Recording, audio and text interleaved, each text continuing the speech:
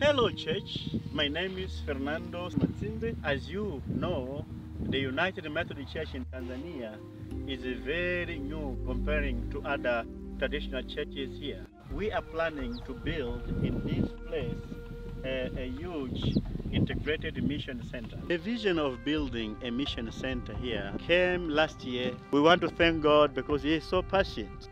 We know that with God, nothing is impossible. We worship the God who is the owner of the mission. Before we even thought about mission, God was already on this place. The place is well located near the main road. So this is a very strategic place. Why orphanage home in this place? Tanzania has almost 55 million inhabitants and more than 10% of the populations are orphans. So there is a need of building hope and future for those orphans. I am Jackson Samson, a theology student at West College. I'm very glad when I come here and see the vision that the UMC has here in Tanzania. When I see that they want to build a mission center so that they can help orphans. I'm an orphan like other orphans, and I'm very happy for the grace that I had.